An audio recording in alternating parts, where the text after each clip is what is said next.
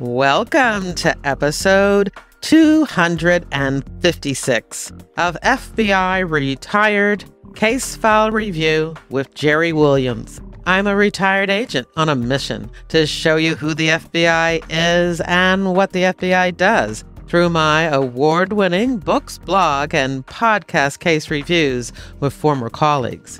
Today, we get to speak to retired agent Tommy MacDonald, who served in the FBI for 25 years, 21 as a special agent and 4 as an investigative specialist. In this episode, Tommy reviews the 37-year-long manhunt for top 10 most wanted fugitive and cop killer Donald Eugene Webb. Webb was wanted for the December 1980 murder of Saxonburg, Pennsylvania Chief of Police Gregory Adams. The story of where and how they found Donald Eugene Webb is an amazing tale. Tommy MacDonald's first office assignment was to the New York City field office, where for 8 years he was assigned to the FBI NYPD Violent Crime Squad, also known as the Joint Bank Robbery Task Force. In October 2010, Tommy was one of 2 agents selected to work what was then the 14-year unresolved fugitive investigation for James Whitey Bulger. At the conclusion of that assignment, Tommy was transferred to the White Plains RA, our resident agency, where he worked on a 65-defendant RICO gang case in Yonkers. In September 2012, Tommy accepted a Office of Preference assignment to the Portland, Maine resident agency out of the Boston Division, where for 8 years, besides working on the Donald Eugene Webb fugitive case, he was a member of the FBI's Child Abduction and Rapid Deployment Team investigating child predator cases. Tommy also worked on one of the largest art heists in New England's history and a multi-defendant healthcare fraud investigation. Before retiring from the FBI, Tommy spent his final year serving as the recruiter for the Boston field office. Currently, he is employed in software sales as a regional sales manager for ULab Systems. Now, before we get to the interview, I want to remind reader team members that I sent out my monthly email on Monday, April the 4th. In that email, I asked for your suggestions for special guests and stories for the 50th anniversary of Female FBI Agents episodes I'll be producing, and I also give you a sneak peek at the custom artwork I had designed for the anniversary. Now, if my email is not in your inbox, you know what to do. Check your spam filter and promotion tab. I want to welcome new listeners. In your podcast app's description of this episode, there are links to where you can join my reader team to keep up to date on the FBI and books, TV, and movies, buy me a coffee, and visit my website to learn more about me and my nonfiction and crime fiction books. I want to thank you for your support. Now here's the show. I want to welcome my guest, Tommy MacDonald. Hey, Tommy, how are you? Hey, Jerry, how you doing? I'm doing great. I'm really excited about this case review because we're going to talk about Donald Eugene Webb, the second longest person to be on the FBI's 10 Most Wanted list. So where do you want to start? Well, I think the best way to start would probably be to start with the actual crime. And that was on December 4th of 1980. Just short of 3 o'clock in the afternoon in the town of Saxonburg, Pennsylvania. Saxonburg is located in the western side of Pennsylvania. It's about 45 minutes northeast of Pittsburgh. The nearest big town is Butler. It's actually in Butler County. It's a small, beautiful Pennsylvania town. It's got a population of about 1,500 people. Matter of fact, the founders of Saxonburg were the Roebling brothers, who were well known for developing suspension wiring, which is what they use actually on the Brooklyn Bridge. And this case started with one of the most fundamental aspects of law enforcement, which is a police officer pulling over a car for a traffic violation. That occurred on December 4th, 1980. Young Chief Adams, 31-year-old chief of police, one of two cops in Saxonburg sees a guy run a stop sign. He pulls him over just off of Main Street, right as school's coming out of session, into an Agway parking lot, kind of a hardware store parking lot, which was kind of around the corner from the center of town. Chief Adams approached the vehicle. He asked the driver for his license. And what the investigators at the time believe happened was a struggle ensued where the driver of the car got out and pulled out a pistol and got a jump on the chief, walked him back to the rear part of the lot. And then an all-out fight took place where the chief was struck several times in the face with his own revolver, his own .38 Smith & Wesson, was shot twice in the chest. He was found in a yard of a neighbor clinging on to life and was transported by ambulance to Butler Hospital and died en route to Butler Hospital. His partner, the only other cop in town, Gordon Mainhart, was in the back of the ambulance with Chief Adams. They had a quick conversation. What happened? He said it was a traffic violation. Who was it? I don't know who it was. It was a white male, which is actually significant in a small town. Often these cops know everyone, right? His last words were, "Pray for me," and he passed away in the back of the ambulance. It was a very revealing crime scene, Jerry. There was two blood types found, type A, which belonged to Chief Adams, and type O positive, which belonged to the subject. A .25 caliber Colt gun was recovered at the scene, and the chief's .38 Smith & Wesson revolver was missing. The mic kit in his patrol car had actually been ripped out and thrown on the ground, and a piece of paper from a pad in the patrol car, which we believe the chief was writing down the license plate number, had been ripped out and taken. The crime scene itself was extensive, and the most significant item recovered at the crime scene was found the next morning. There had been some snowfall that night in Saxonburg. As the scene was being processed, they put some of it off till daylight. And at that time, they found a New Jersey driver's license with the name Stanley J. Portis of Phillipsburg, New Jersey. And back then, driver's licenses did not have a photograph. And that turned out to be the single most crucial piece of evidence from that crime scene. Of course, in addition to the chief's statements, there were witness statements. There were school bus drivers driving by that witnessed the assault. And there was a couple other people driving by, and they saw a white male getting into a white car attending to a leg wound. And that was about it. Chief Adams was 31 years old at the time he was killed. He was a married father of two young sons. He was not a big guy. He was 5'7", 150 pounds. He was a native of Natrona Heights, Pennsylvania. And sadly, he had been a cop in Washington, D.C. earlier. If it wasn't his partner, who was a close member of the force, was killed in the line of duty. And he made the decision to go back to small town policing. He felt it would be safer. Wow. It's kind of a reminder to all of us that when you choose to be in law enforcement, you really sign up for a career where you may pay the ultimate sacrifice. So true.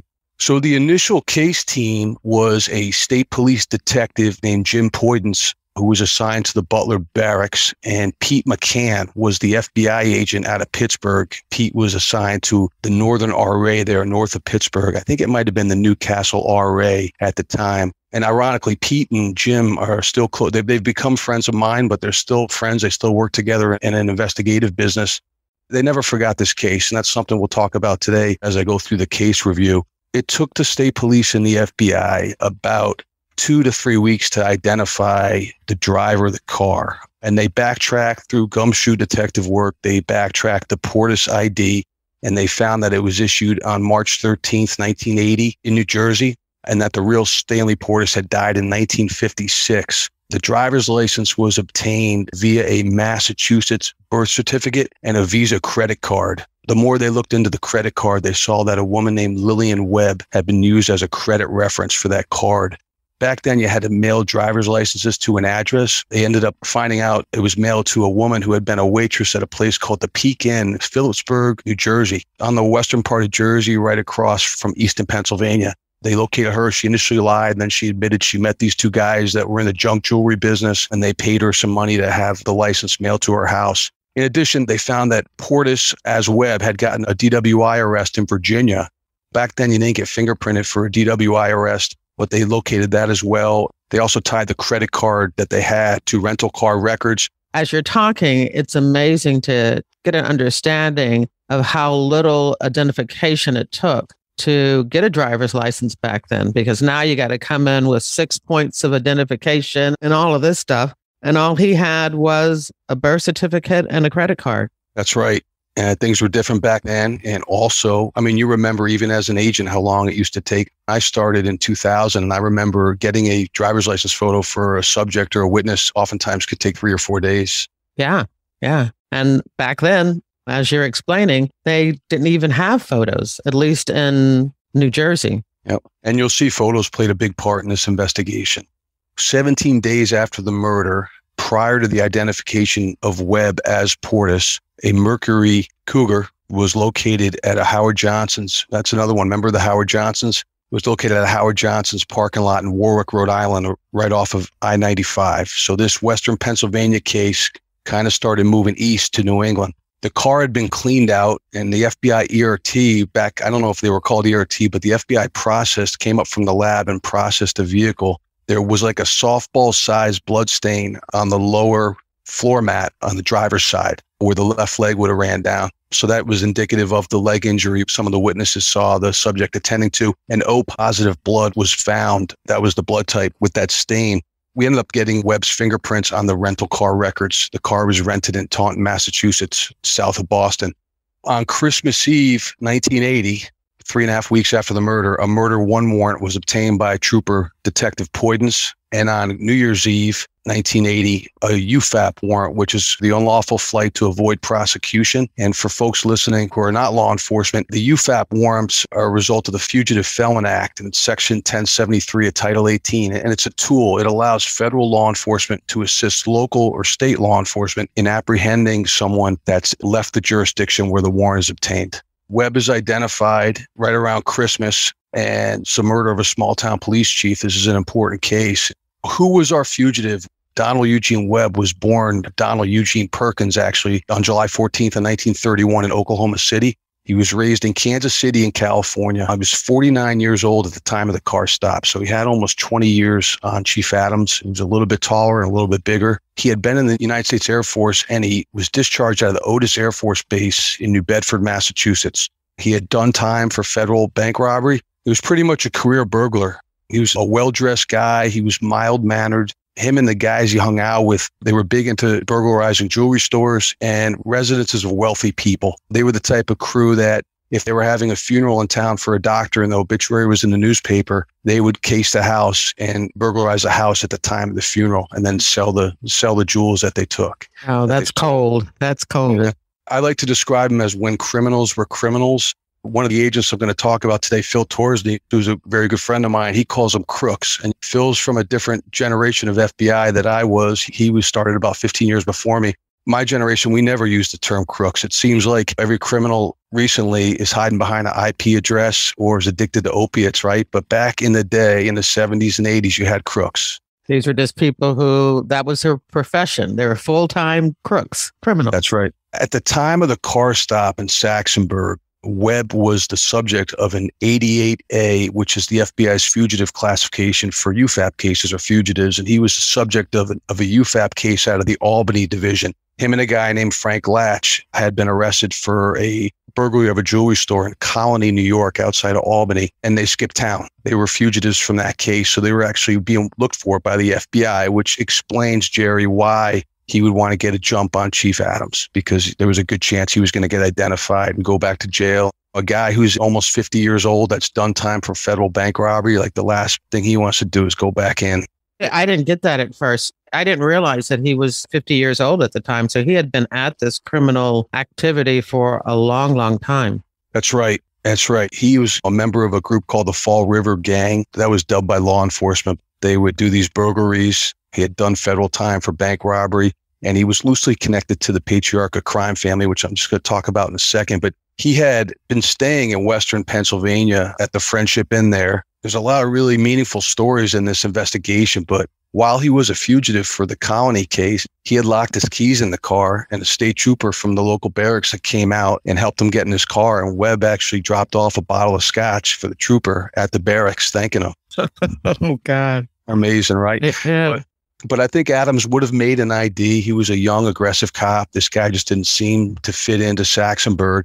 The group that Webb was affiliated with, the Fall River Gang, back in that time, the New England mob was run by Raymond Patriarcha out of the Providence area. So much of law enforcement is geography, in my opinion. And if you look at Providence, instead of going north on 95 to Boston, if you make a right on 195, it takes you east. And about 15 minutes from Providence, you'll see a town called Fall River, Massachusetts, the city. There's kind of a twin sister city that comes up next, New Bedford, which is a famous whaling city. At one time, it was one of the wealthiest zip codes in the country. And then you run into Cape Cod. And that's kind of where this case was centered back in New England. As you'll see, when I got involved in this investigation, Pete McCann, the agent in Pittsburgh, was a first office agent with an agent named George Bates. And George Bates was assigned to the New Bedford RA, which was at the time a 3-man RA in the city of New Bedford, where Lillian Webb was based and where Webb was based. They'd actually been married in New Bedford. And Jack McGraw, Jack was another agent that worked there at the time and was involved in this investigation, along with some other agents in the Providence office at the time.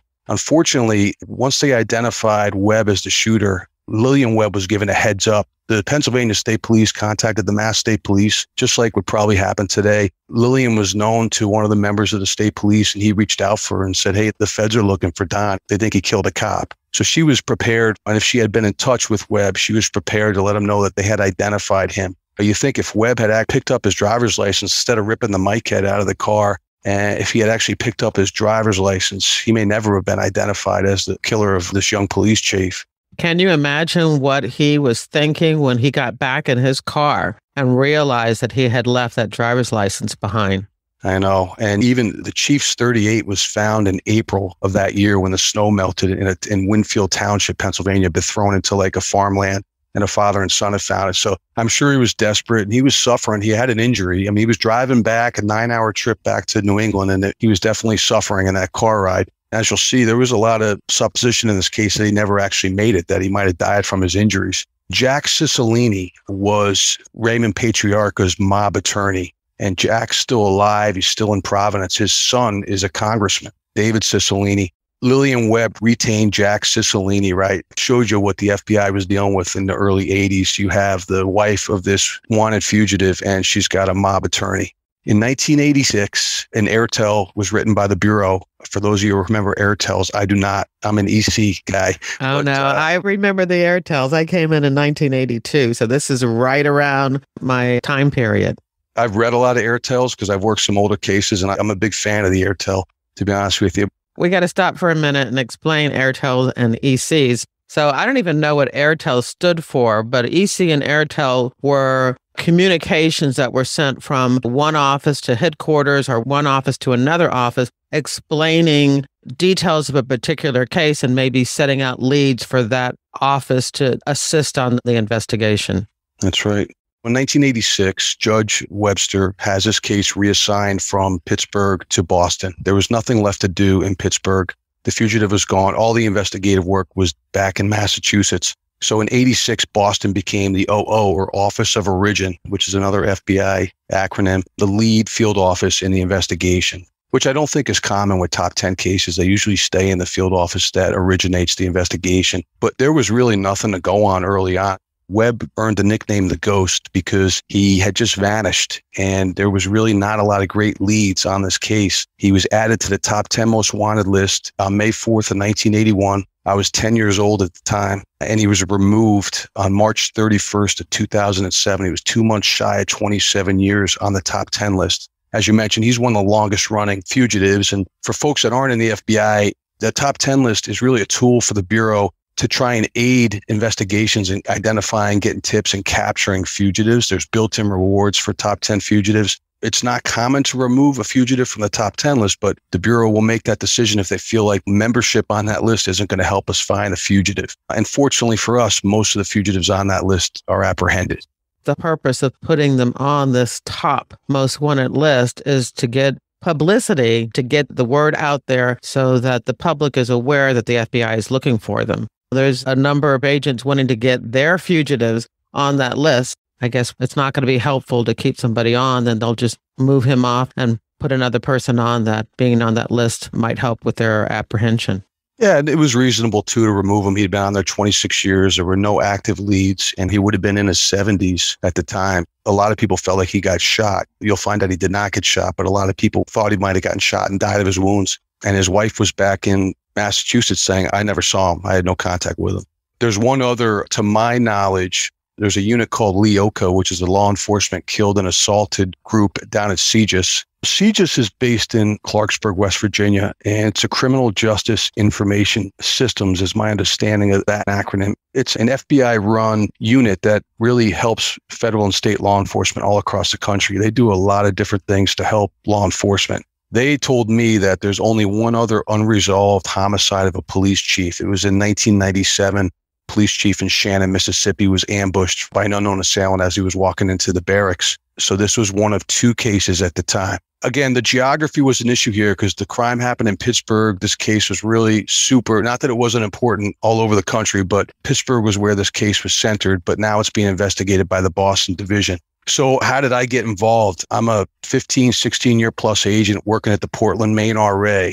And it's an agent named Phil Torsney. Phil and I were partners on the Bolger case in October of 2009. We had gotten asked by executive management in Boston to come to Boston and try and figure out the 15-year unresolved fugitive case for Whitey Bulger, who's a Boston gangster. And Phil and I became friends. We're still close friends. I was in the middle of my career when we went to Boston. Phil was a 20-year agent out of Cleveland, had run the Cleveland Fugitive Task Force. In my judgment, he's one of the top fugitive investigators in the history of the Bureau. And once Bulger got caught, Phil needed something to do, right? And he knew that the Webb case was a Boston case, and he resuscitated the case. It was pending in active status, and it wasn't being actively worked. There's always a big difference between having an open investigation and an active investigation.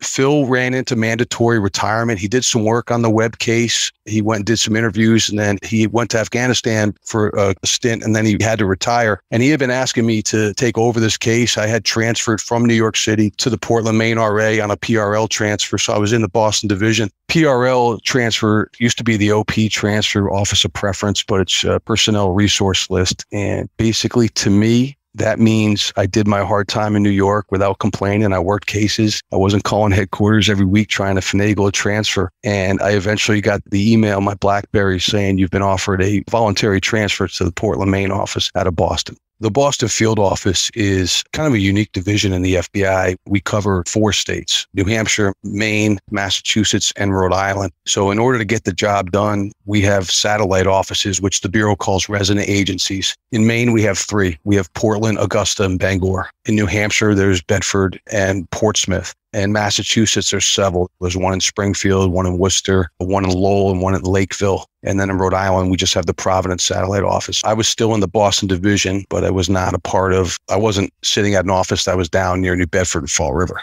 And why did you want that? Are you from that area? Yeah, I went to college up in New Hampshire, University of New Hampshire, and my wife and I always kind of wanted to get back up to that area. But the other side of it is I had 4 kids. We were living in Danbury, Connecticut. I was driving an hour and 30 to 40 minutes each way to work in Lower Manhattan every day. The cost of living in the New York area we know is high. I was a violent crime agent. My time in New York, I oftentimes did not have control of my schedules. We were looking to kind of change things up a little bit. And that's one of the nice things about the FBI is you can do the same job in different areas of the country or world, actually. In April of 2015, I had mixed feelings about getting involved in this case. Phil and I had mixed feelings after the Bulger case, after it was resolved. But once you start reading and getting involved, it gets in your heart. That's what happened to me. I was a general criminal agent up in the Portland, Maine office. Fortunately, I had a supervisor, Aaron Steps, who knew to let me run on it. He knew it was a compelling and a worthy endeavor to try and figure this case out. And I was still working cases up there, but I was fortunate he was less of a bureaucrat with me on that and didn't say, oh, you're up in Maine, you can't work it. And I'm thankful for that. It really helped out. The idea was, in looking at this case, he had been on the run for 35 years. Like, what are you going to do? And really, it was the same strategy that we put in place in Boston on the Bulger case in late 2009, 2010. Before you get involved in introducing publicity, do the fundamental investigative stuff, door knocking, interviews, get in people's living rooms, show them you want to solve the case. Bulger was 79 when we started our TDY. He wasn't overseas. He wasn't dead. And Webb was 84. So there's no reason we can't resolve this case. One of the first things I did on the case was I drove from Maine to Saxonburg, and I met with the trooper who was assigned the case, Chris Burkbickler. And again, I think you show people where you're coming from when you show up in person so much more than you do over an email or over a phone call. And I sat down with Chris at the barracks. Chris is the son of a trooper. He actually remembered the day Chief Adams was murdered He was in the car with his dad. His dad drove him home, put his uniform on, and went to work. Chris still has a vivid memory of that. So it was kind of unique that we were able to connect on this case, and he was able to see it through all the way to the end. I wanted to visit the crime scene. I wanted to review the evidence. I remember sitting in the barracks going through the case file the one night I was there, and I remember a young trooper coming in. He must have been 25, if that. And he came up to me and he said, I remember this case. I grew up in Saxonburg. I remember when the chief was killed. Those things definitely, they sit with you as an investigator. I went through the case file. Brian Fox was the head of the Erie resident agency at the time. He had grown up in Saxonburg and was a help to me as well. He really wanted to see if we could get somewhere with this case. And at the end of the day, Jerry, there was 4 areas that I wanted to focus on. I wanted to look at forensics and see if maybe something forensics-wise could help us in this fugitive case, which isn't very common. In the Bulger case, the breast implants, the serial number, that was really what took us there to get the photographs of Catherine Gregg. And who is to say we might not get something similar in this investigation? We were able to extract a male DNA profile from the bloodstain on the floor mat.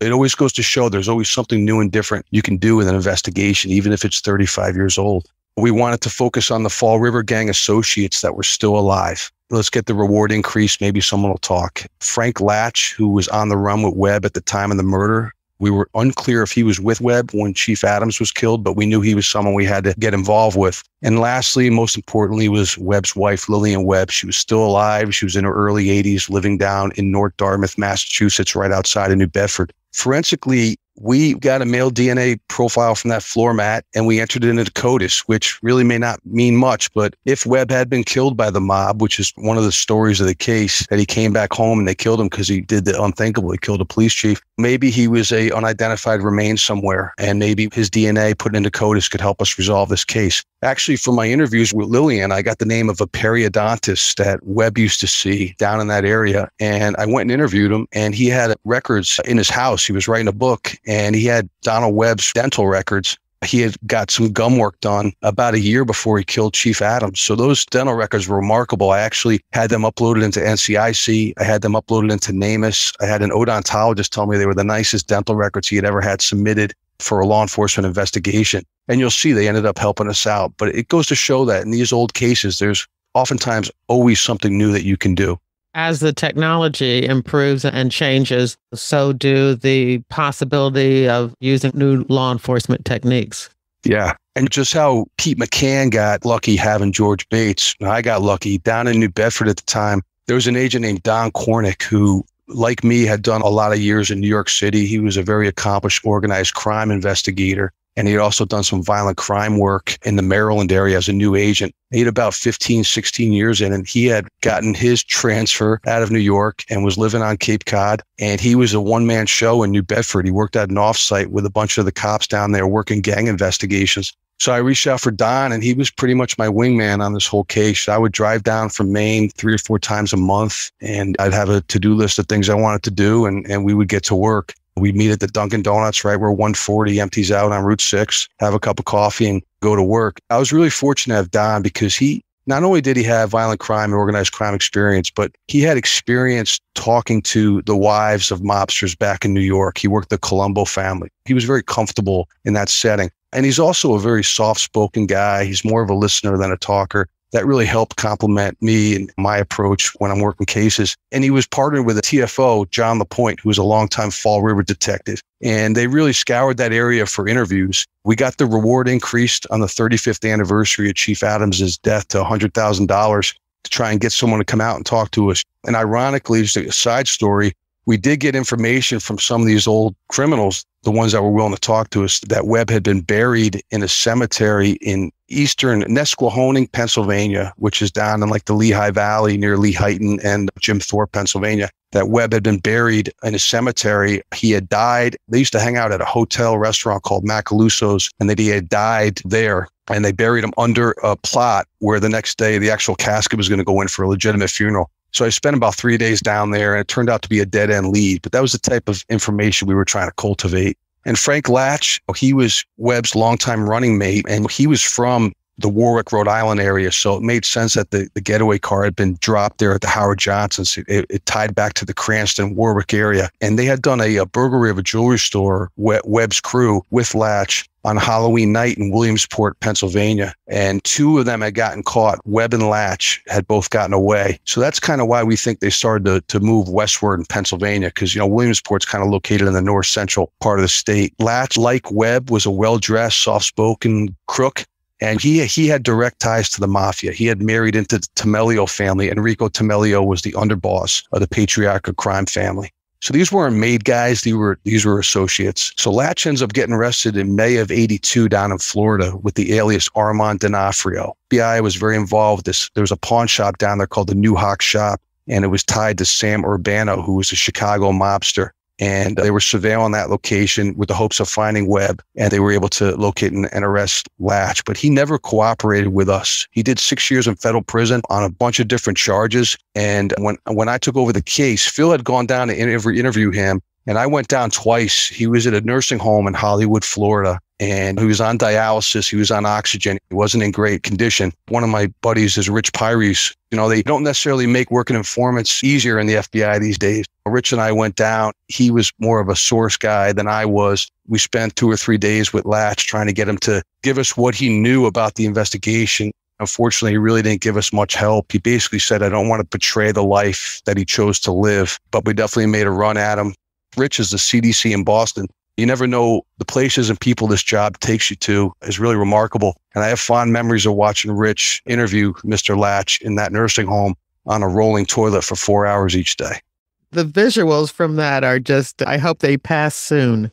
Did you feel confident that Webb might still be alive, and the fact that Latch didn't just say, oh yeah, he died? I mean, it seems like even if you don't want to give up a lot of information about a former partner, if he was dead, then Latch would say, he's dead. I can't tell you any more, but he's dead. But he didn't say that to you. That's right. I really felt there was a good chance this guy could be alive, especially after what happened with the Bulger case. I really felt like there was a chance he could be alive. Eventually, this case came back to Lillian Webb. She was in her early 80s. She was residing alone at a private house in North Dartmouth, Massachusetts, which is right outside of New Bedford. She had moved to this house in '97. So 17 years after the murder, she relocates from New Bedford, where she was living in a house, to a new house in North Dartmouth. And Lillian was known as Diamond Lil. She used to love her diamonds. It was rumored that any diamonds Dom would bring her, she would sew in the hems of her curtains at her house so that she could hide them there. And she was also known as Dakota Lil. She had been a singer. There was actually a record in her house with her on it as Dakota Lil. She was a beautiful woman. She was anti-law enforcement, self-sufficient. She had her own successful sales career, which at that time in the 70s and early 80s was not super common for a female. She had married Webb in '61, and at the time, she was a widow. Her husband, Stanley Portis, had died of a heart problem in '56, and when she married Webb, she had a young son named Stanley Webb. So the first time we went down to talk to her was about 6 weeks after I took over the case, and Don and I knocked, and it took her about 45 minutes to come to the door. And she opened the door, and I stuck my foot in the screen door, and we talked to her through probably a 3-inch opening of the door for 45 minutes. I was recording the interview, and I went back up to Maine, and she called me the next day. And she said, I don't know what happened to my husband. I'm an old woman. Leave me alone. I can't help you out. I don't want you to talk to me anymore. And I said, Lillian, this is the murder of a police chief we're talking about here. We're trying to get results on this case. And I said, I'll tell you what, I'll just deal with you for the first couple of months of this investigation. I'm not going to talk to your friends. I'm not going to talk to your neighbors. I'm just going to talk to you. If you give us the time, I'm not going to come down every day. And she said, no, I really don't want you to come down. I really don't want to talk to you. She never invoked counsel. She never completely shut the door. So I went down 2 or 3 more times, and we couldn't get into the house. She wouldn't open the door. And then finally on the 4th time, I brought some photos with me. Basic salesmanship. I said, hey, Lillian, we got these photos we found from Don's family out in California. We wanted to show you. We're trying to find out who these people are. And she was an older woman living alone, probably pretty lonely. She let us in, and Don and I sat in the living room for 2 hours and talked to her. She took a liking to Don. I don't know if it was his first name or his low-key matter, but she really liked him, and that helped. That really helped us. We eventually, Jerry, got her immunity for her and her brother who was living in the area. Very difficult to get immunity from the prosecutor's office in Butler County for the murder of a police chief, but we got her immunity, a letter. Matter of fact, I brought the letter on 2 occasions to Attorney Cicilline's office in Rhode Island, and he never called me back, never reached out for me. So eventually I said, you know what? I brought the letter to his house and I gave it to his wife in her bathrobe at 8 o'clock one morning. I said, please make sure your husband sees this letter. We want to resolve this case. I bring that up because as FBI agents, one of the nice things about our job is people can't really control who we talk to. I mean, if people don't want to talk to us, they can decide not to talk to us. Or if their attorney calls, then we have to abide by that. That's one of the nice things I loved about being an agent is you can always go out and speak to people. And oftentimes you learn something new every time you talk to someone. How many times before, when this investigation was active at the beginning of all of this, could you tell me how many times agents had attempted to speak to Lillian and how many times she actually allowed them to sit down and talk to her? In my judgment, from talking to the former agents and reviewing the case file, they probably had 2 sit-down interviews with her in the early part of the investigation, and then she just closed them off. And they were following her, and she was doing surveillance detection moves in the streets when they were following her. So it got pretty contentious, and she never forgave the FBI. She said they went to her work and kind of blew her up at work, and that always bothered her, really bothered her. So I would say 2 or 3 times interviews were conducted. In recent years, in the 15 years before I took over the case, she had not been spoken to in a long time. A long time. I would say she had not been spoken to since 2000. Oh, that's really interesting. And you're right. It could just be that at that point she was lonely. She was now, you said, in her early 80s and kind of ready to talk.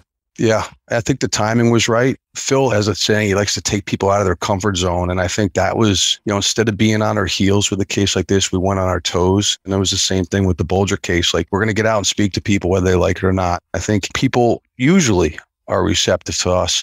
From April of 15 to November of 16, we recorded about 8 surreptitiously recorded interviews of Lillian Webb, Don Cornick and I, and we probably tried to talk to her 15 to 20 times. And on November 16th of 2016, so about 1 year and 6 months after I took over this case, we executed a search warrant at her residence. And you got to give credit to the U.S. Attorney's Office in Boston for helping me get the warrant through. It was a limited scope search warrant. Our only authorization was to get in that house and seize photographs of Donald Eugene Webb. The PC for the warrant was false statements to FBI agents because we had determined she had photos of Webb and kept telling us she did not. It was an aggressive search warrant. We were able to get in the house. That was conducted in November of 16. And I remember driving down the night before the warrant, and I spoke to Fred Roberson, who in my judgment was the last true case agent on this investigation. Fred retired, I believe, in the mid-90s. And Fred said, Tommy, you got to be really heads up when you do this search warrant because these guys were the type of criminals that had hidden rooms. They had hidden compartments. They'd hide things in their sewer tanks. So if you're going to search that house, you got to make sure you got that in mind. I briefed our evidence response team on that the following morning. And lo and behold, one of the gals on the ERT team, I was going through a closet and she sees something that doesn't look right. And she finds a hidden room. When I say hidden room, it was a room specifically designed to hide a person. You would walk into the room. It was probably a little bit bigger than a shower stall in size. And you'd had a hook lock on the top where you'd walk in and then lock it. There was no lighting in the room. Inside, there was a stool to sit down on. There was a magic cane hanging on the wall, which is relevant because Webb supposedly suffered this leg injury. And then there was 3 boxes in the corner of the room of Kennedy $50. So there was a bunch of silver change in there. We tried to get a federal search warrant to seize those items and we were denied. We went at Lillian pretty hard about the room because now the whole complexion of the case has changed. Like, don't tell us you don't know where your husband is who killed a cop because we just searched her house and we found a room designed to hide a fugitive, hide a person. So her story no longer has any weight and she knew it. We knew it. Unfortunately, we lost the ability to interview her now that we searched her house. That was over. And she lost the ability to throw that story at law enforcement. When you said you lost that ability because at that point she lawyered up again. She didn't. She actually did not invoke counsel, but we knew that she was never going to let us in the house to talk to us again after we executed a search warrant at 6 o'clock in the morning. Had any other agent, again, there was a point when the murder first happened that agents were all over the case, and then there was almost a 15-year period where nothing really happened on the case. Early on, had they conducted a search of the Webb home? Yeah, they had been in her address in Hawthorne. She lived on Hawthorne Street by the hospital in New Bedford, and the original investigators had been in that house. Later on, they had cameras set up. They were surveilling the house. They were doing trash pulls. But the new house in 97, no one had been in. And not only that, but a lot of the neighbors hadn't been spoken to. So they didn't even know that the wife of a top 10 fugitive was living next door. And she moved into that house in 1997. I point that out because in law enforcement, this happens a lot with a lot of investigations. They go through peaks and valleys of energy.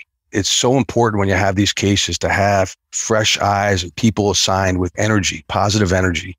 Let's talk about that energy because, yeah, there could have been other agents who were assigned this case in the past. And since it was an open case, as you said, open versus active, it had been on somebody else's caseload over this period of time. But what was it about this case that gave you energy, that made you go the extra step? I mean, this is why I joined the FBI to work cases like this. These cases are the ones I read on the beach during the summer. I bring a folder with me and read it. Like, I love these cases. And then we all know there's agents in the FBI that really love traveling, working overseas. They love firearms. They love evidence recovery. But I'm a case guy. I work cases for 20 years. This is the stuff that I love, and this is the stuff I'll miss. That's it. And I'll tell you, when we were talking to Lillian after we found the room, I was doing most of the talking, and Don Cornick was doing most of the listening. And he picked up that Lillian seemed pretty concerned about being sued civilly. I don't know if that makes sense, but older folks, they are worried about money and having money coming in every month because they're not able to earn money. And I think Don picked that up, and that was pretty helpful as we moved on. We seized about 40 photographs of Webb, really good photos. If you go online and look, they're just so different from the black and white photos the Bureau had for all those years. They're just so different. Photographs are so important in fugitive cases. We released those to the media in the early part of 2017. This is after the search. But you look at those photos, it was the same thing with Bolger's girlfriend, Kathy Gregg. It's a totally different likeness. It's if someone out there had been living next to Webb, or maybe he had gotten remarried, living out on the West Coast, they would have recognized him. Where if you looked at the top 10 poster or the IO order photo, it would not have helped us get that tip that we needed. It just didn't look like him. Yeah, the photos we seized were it's a whole different guy. Did it appear that any of these photos that she had that you were able to seize, did it appear that any of these had been taken after he killed the police chief? Were they newer photos, or they were all photos before 1980? Before 1980. We couldn't say that any of them were taken afterwards. Okay. Yeah, we were hoping for that. We were hoping to see something in the house. And we were able to photograph everything in the house. So we were hoping to see, an address or a bank account or something that would help us that we could photograph, but we only had the authority to seize the photos. And we were hoping with the publicity, the photos might give us a tip that would resolve this case, whether Webb was alive or dead. The Boston photographer actually took a video of this hidden room, and you've been able to send that to me. So I'm going to make sure to have that video of the little hidden room in Lillian Webb's house included in the show notes for this episode. That's pretty cool. So thank you for sharing that with us. Yeah, you're welcome. We got a great photography team in Boston, Michelle Gamble and Rick Rhoda. I can't tell you how many cases they've helped me on and other agents. And Rick came down and did that for us when we were doing one of the warrants down there. So we released the photos. There was an SOG team in Boston that was a bunch of senior agents that were kind of burnt out working cases. And they were the perfect crew to help me on this case. The team leader was Chuck Prunier. It was the gold team. Chuck's father was an FBI agent. He knew all about Donald Eugene Webb. So in between their terrorism cases and all the other stuff that they were doing surveillance for, they really focused on that case and followed Lillian. And she knew she was being watched. She was getting pretty tired of the attention from not only me and Don, but from our surveillance teams as well. In June, I reached out for Mrs. Jones, and I was frustrated because the U.S. Attorney's Office in Boston has a policy where they don't unseal warrants, search warrants. And I was always accustomed to, as long as you're not revealing source information or sensitive information, all warrants get unsealed unless you do an order to keep them sealed. But it's not the case in Boston. So we were never able to get out the fact that we found this room or the stuff leading up to the warrant. When I reached out for the chief's widow, Mary Ann Jones, she had remarried. Her name was now Mary Ann Jones. And I spoke to her, and she had an attorney, Tom King, who was very helpful to us out of Butler. And I said, listen, would you guys be willing to sign some kind of form releasing Lillian from civil liability if she were to help us resolve this case and give it up? And their response was, the heck with that. Let's sue her. That was great because that civil lawsuit allowed the hidden room to get out to the media. Wow. And the fact that this woman, this little innocent old lady, who said she never heard from her husband, now has a hidden room in her house. That creates a lot of pressure publicly on a person, whether it's her grandkids getting something on Facebook or whatever, but it definitely puts pressure on someone, particularly an older woman. The collection totally changed with the room. I wanted to be with the sheriff's deputy when he served her with the civil suit. So we had surveillance following Lillian. The deputy hopped in my car and he had the summons with him. And I blue lighted Lillian. She pulled over on a side street. She had her little white dog in the back. And the deputy got out with the summons and approached her car. And she saw me walk around my Buick car, and she put the car in drive and flew off on a residential street and made a U-turn, came blowing right by us. I told the deputy, I said, the last thing we want to do is chase her, because that's the last thing we need is the little old lady with her white dog barking at me, us getting into a chase, someone getting hurt. We went back to the house and he ended up sliding the summons under the front door.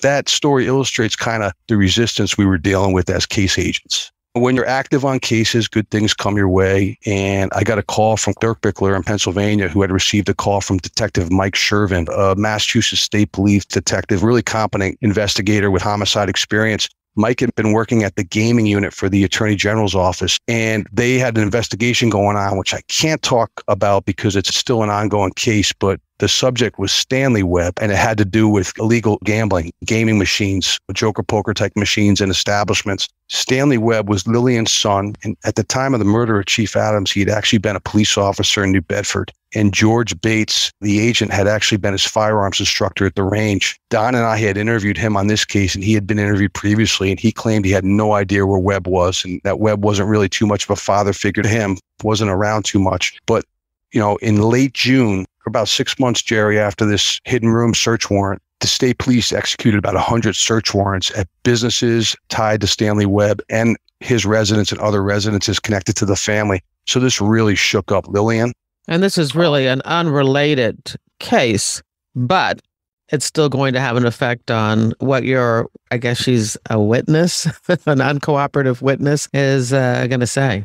Yeah, unrelated, but very important, because those 4 Massachusetts troopers, Mike Shervin, Kevin Berry was his boss, lieutenant there, and Loman Chang was another trooper. And I'm drawing a blank on the name of the lieutenant, but they realized that they were touching on a case that pertained to the murder of a police officer. And this became their case. It became our case, but this was something they were really happy to help out with. And we worked tremendously together on it. I showed them everything I did on the case. There was no secrets, not that there ever should be. We worked well together. They provided a lot of great momentum in the final stages of the case. So those search warrants happened. And then a day after the gaming search warrants, through the troopers, they felt we could get back into Lillian's house and do a piggyback search warrant and seize the items in the hidden room. So this is now not a federal search warrant, it's a state search warrant. We did that about a day after these 100 search warrants, and we went to the house and we seized all the items in the hidden room. And I even remember one of the troopers was walking in the front of the house with the actual door to the hidden room, and Lillian looked out the window, and I was standing up there talking to her, and she said, "What are they doing with the door?" I said, "Well, Lillian, there's a thing called touch DNA right now.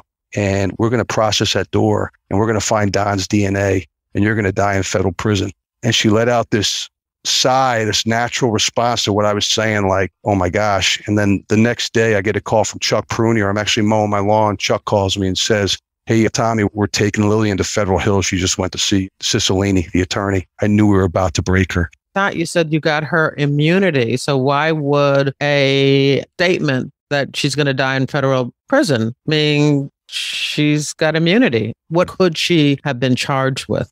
Well, that's the thing. She really got immunity from nothing, Jerry. There was nothing they could have charged her with in Pennsylvania. There was no crime on the books in Pennsylvania that they could have charged her with. And there was no crime in Massachusetts, because Massachusetts has a privilege, a spousal privilege. So there was no charge that the state could charge her with in Massachusetts. The only charge that I was aware of in this case would have been 1001, lying to the FBI. And I had several recorded interviews where she said she had no idea where Don was. So if we had his DNA in the house on a door in a hidden room, we certainly could have charged her with that. And I'll tell you, I get the phone call from Chuck, and momentum is really building. I'm like, man, we got a chance to actually solve this case. This guy's been on the run for 37 years, and we're gonna fit. He may still be alive. You just don't know. And man, I get a call from executive management in Boston, and they basically say, you got 2 or 3 weeks to wrap up this case. We're going to reassign it to the Pittsburgh division. And what? Yeah, I'm dumbfounded. And I'm saying to myself, how How is this? We're all FBI agents here. I'm working this case. This guy murdered a cop, and we're finally getting somewhere on this case. What's the rationale? I mean, did somebody request it back because they saw you were having momentum, or what? I'm pretty sure a lot of the agents working violent crime in Pittsburgh didn't even know who Donald Eugene Webb was. To be honest with you, he was off the top 10 list. These were the new generation agents. My personal opinion on this, I'm allowed to share my opinion now that I'm retired, is a lot of our management, the FBI now, has just counterterrorism experience, and they don't have criminal experience. And they're more focused on, preventing something bad from happening, running a command post and making sure no bombs go off. But when you're working a case like this that the media is going to latch on to, and that is other agencies, you're doing multiple warrants, some state, some federal, it creates a lot of pressure, a lot of scrutiny. Things aren't always perfect in law enforcement when you're dealing with people. And I think that was just too much for management. They were like, why are we working this case? It should be a Pittsburgh case, which is completely ridiculous, if you know what I mean. But I just think that's what FBI agents are faced with. And in my judgment, if you were to talk to a lot of working FBI agents that work cases, they would say the biggest battles they fought was with their own management. Oftentimes you're swimming against the tide as a case agent, which I think sometimes is why some folks don't get in the water. But it was really deflating to me. Imagine. Yeah, particularly since we had success on the Bolger case, which is a pretty important investigation in Boston, given all the corruption that went on. But I just couldn't believe now I was finally getting somewhere that I had to have these sleepless nights because of a decision to reassign a case to another division. But you know what the nice thing about it is, Jerry, is the will of the case agent won on this. And within the next 2 weeks, we resolved this case. You resolved it before it actually got transferred. That's correct. I get the call from Chuck Prunier, and then I get a call from the DA in Pennsylvania. And she says, Cicilline called. They want to do a sit-down interview. His clients had enough. And on July 13th, 2017, we did an interview at Lillian's residence with her lawyer, Jack Cicilline, and then the investigative team was there. And in their impression, this was immunity. They would tell us what they knew, then the FBI would leave her alone, and she would not face any charges. It was a coordinated interview. We had Chris Birkbickler lead the interview because he was the trooper from Pennsylvania, and he had less exposure to Lillian. By that point, she was done with me, done with Don, done with the state troopers. Chris took the lead, and we knew going into the interview, Jerry, they had proffered a day or two before that Webb was buried in the backyard, and that's what she was going to tell us. So we knew that coming in. She's told us during the interview that Webb had died of natural causes on December 30th, 1999. He had suffered a stroke a few years before and had told her, Lillian, you need to start digging a grave for me in the back. I'm not going to live much longer. She dug the grave herself, she said, and then he passed away on December 30th. She said he weighed only a little bit over 100 pounds because he had been sick. She put his body in a bin you would store things in, dragged it down the stairs, out the backyard, and dumped it in a hole she had built right in the side of the shed in her tree-covered backyard. And if you look at the photos I sent you, it is a perfect place to bury a body. I believe she bought that house so he could live there in his later years when he was sick, and that's what she had said. She told us Webb had returned home to Massachusetts right after the murder. His lower lip was almost entirely bit off in the struggle with Chief Adams, and he had a severe fracture of his lower leg. She checked him into Toby Hospital, which is in Wareham, Mass, closer to Cape Cod, about 25 minutes east of New Bedford, under an alias, and that she and a friend of hers who was now dead had driven the getaway car to the Howard Johnsons and parked at the Howard Johnsons, cleaned the car out and left. She said Webb had lived off and on with her for 17 years, and as his health failed, she bought the house in North Dartmouth because it was a better place to hide. I interviewed the previous owners of the house. Not only did they say they had no hidden room in the house, we showed them the photographs, but they also said that the older woman they sold it to wanted a downstairs space so she could have her dog be downstairs, which was probably Webb she was thinking about. After the interview concluded, we all walked outside. She dug her heel into the ground. Like I used the analogy like a kid would make a batter's box for playing like wiffle ball at the beach or something around the dirt. And she dug her heel right in the side, right around the shed, and told us Webb was in there. I remember like before we started the dig, right after, I remember talking to Cicilline real quick, and I said, you did the right thing here. It was about time. And he almost broke down and started crying, which was for a mob attorney. I mean, he's an older guy. This must have been something he knew about for years. And he kind of, in his own way, felt like that he was getting it off his chest. So We immediately started a body dig led by the Mass State Police. They had obtained a search warrant just for the purposes of the dig. Great symbolic message. The Saxonburg chief of police and the mayor drove all the way out to be there for the dig. So we parked their patrol car right in front of Lillian's house. Kind of a message saying that law enforcement's prevailed in this 37-year investigation. I had goosebumps when you said that. It's very symbolic of law enforcement and never giving up. Yeah, and if you work a case like this, you realize the resistance, even 35, 36 years later, that I faced working the case, just dealing with the other side, dealing with the criminal world. It just took a lot to get that to break. We were successful in doing that. The remains were dug up. It was just as Lillian said. He was buried in the shirt she said he died in. She showed us the bin. She had put lime down. There was evidence of lime. I called the case guys on this case, the folks that worked it. I try and be good about keeping them engaged. This case meant so much to the retired agents. They never really got over the fact that they never figured this case out. I reached out for Jack McGrath. He was the one agent that lived down in that area. I invited him over to the dig. The other agents really couldn't get there, regrettably. This kind of happened relatively quick, Jerry. Jack shows up. He's probably close to 80, 78, 80 years old. And he's barely walking. He put his suit on to come there because he said, he goes, I wore my Hoover suit for this. And he shows up and he's having trouble getting up the lawn.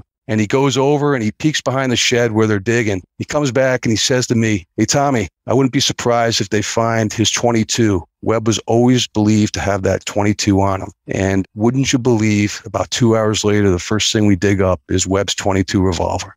Wow. And she actually buried him with it.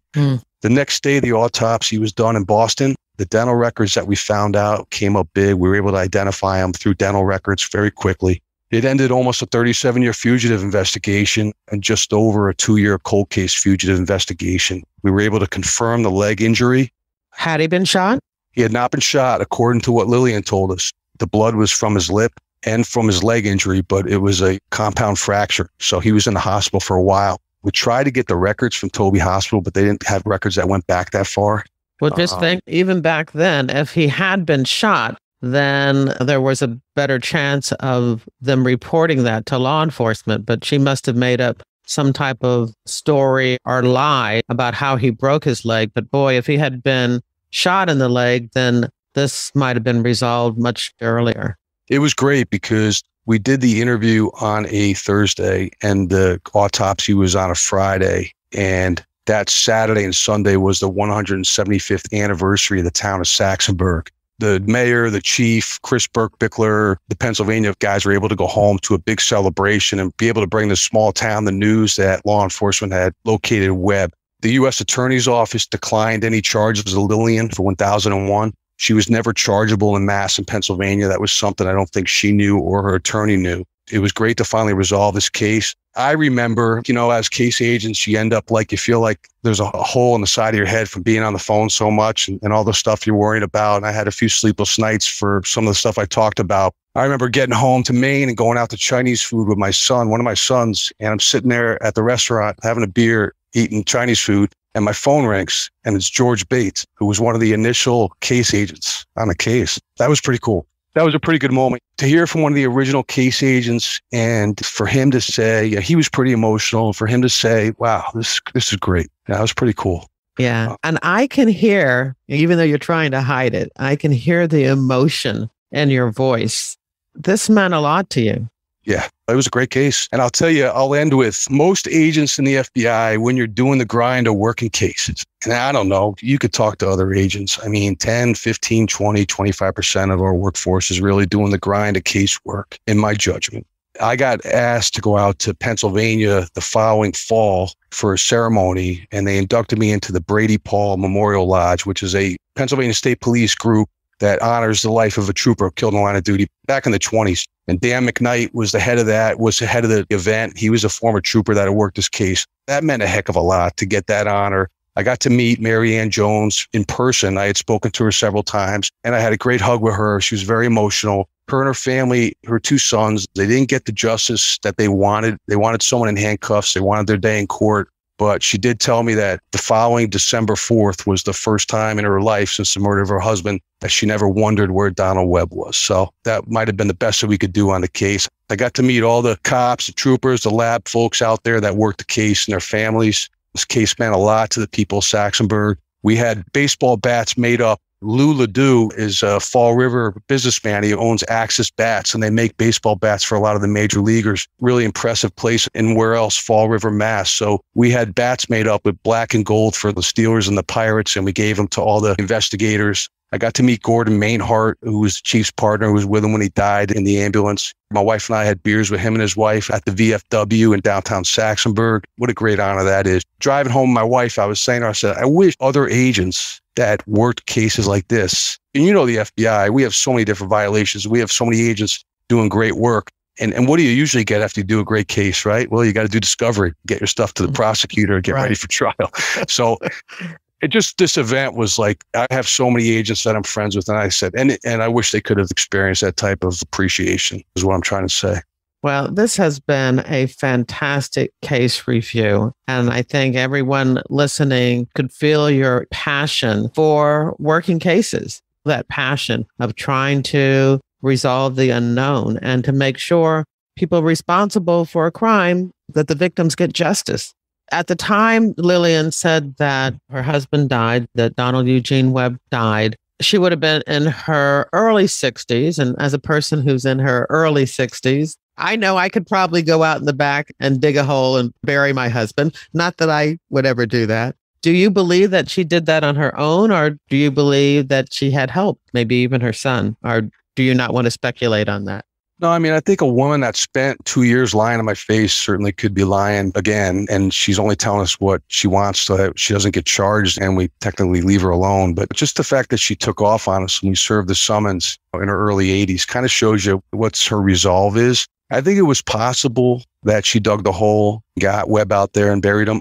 I know for a fact she didn't build that hidden room, and she wasn't able to talk about that. Like, we weren't able to get that out of her, like who actually built the room. So she obviously had someone helping her out in regards to that. So I think it's within possibility that what she said was true and accurate. But in the interview with her attorney, she never talked about where Webb was living. She didn't want to bring anyone else into this case and get them exposed. I knew we weren't going to get that from her if someone had helped her bury him. Well, this is, again, a fantastic case review, and you've mentioned Whitey Bulger many times, and I hope sometime in the near future to have someone on to talk about that fugitive hunt, because that is another great case. You mentioned implants, et cetera, and with some really fascinating twists and turns that helped the FBI resolve that case and to capture another top 10 most wanted fugitive. My partner, Phil Torzi, and I, we've spoken to folks before about the work we did on that case, and that's really all we can speak about. I think half of the FBI still thinks that we took an ad out in the paper, and that's how we caught Bulger out in Santa Monica. There was a lot of work done in Boston to make that case happen. Very good. We're at the part of the episode where we learn a little bit more about you. When and why did you join the FBI? So I joined the FBI in the summer of 96. I was 2 years out of college. I had worked in the private sector for a bit. I was an SSG investigative specialist in New York. I went to law school at night. It was one of my lifelong goals to be an FBI agent. I was able to get out of law school, graduate from Fordham Law, and get into the FBI in 2000 and reported to New York. And proud to say my first squad in the FBI was the Joint Bank Robbery Task Force, which was the first ever task force with the FBI and the NYPD. Lenny Hatton, the agent we lost on 9/11 down at the Twin Towers, sat catty corner to me in the squad area. So I was very fortunate not only to get the New York office out of the gate, but also to be on that particular squad. You were in for, did you say 20 years? Yes, ma'am, 20 years. And so when you retired, because we all know FBI agents, most of them, after you retire, you're not really retired. What are you doing now? So I kind of switched gears. I wanted to do something totally different than law enforcement or security or regulatory type work. I went into sales. I'm a software sales rep. I cover all New England for a great company called ULab, which is a medical device industry startup company. We sell software to orthodontists, and I cover all New England. So I spend a lot of time in the car these days doing something totally different than my prior career, but I'm trying to put my 4 kids through college. I like to give my guests the last word. So what would you like to say? Well, I guess in going on with the Webb case, the Christmas of, I think it was December of 19 or 18, I was sitting up in my office in Portland. It was Christmas, early December is one of those times. It was obviously the anniversary of Chief Adams's death, but it's also a time where my wife and I are usually trying to figure out where we're going to get money to buy gifts for the kids, right? You got 4 kids. Can we borrow from the thrift? What are we going to do this year to come up with that extra couple $100? And then at that time, we were heading into another government shutdown where FBI employees weren't getting paid. Stressful time. I get a letter in the mail. It used to be wrote, our secretary, Cindy, hands it to me. And I open it up and it's a card from Gordon Mainhart, who was Chief Adams's partner. In it, he included one of 2 badges for Chief Adams, which was just an awesome gift to get. To think an FBI agent working in Portland, Maine could get that in the mail. I mean, you think about your career, right? Who really cares what your performance evaluation is? Meet expectations or outstanding. Who really cares if you retire as an SSRA, an ASAC, or an SAC? But to get that in the mail from the partner of a police chief killed in the line of duty, I think shows that in the FBI, you have the potential to do some really great things. And I think the more the FBI focuses on working cases and helping law enforcement, we're going to continue to be one of the best organizations in the world. And that's the end of the interview. In your podcast app's description of this episode, you'll find a link to the show notes on my website for this episode, where you'll find a photo of Tommy MacDonald and many of the agents and law enforcement partners who he worked with on this case. There's also a copy of Donald Eugene Webb's wanted flyer and several images taken during the recovery of Webb's remains that were buried in his backyard. Plus, don't forget, there's that evidence video where we get to look at the secret hideout built in a closet inside Webb's residence. And I've included a link where you can listen to more FBI retired case file review fugitive-focused cases. I hope you enjoyed the interview and that you'll share it with your friends, family, and associates. You can show me just how much you liked it by buying me a coffee. There's a link in your podcast app's description of this episode, or you can visit jerrywilliams.com and tap on the little coffee cup icon in the bottom right-hand corner of my website.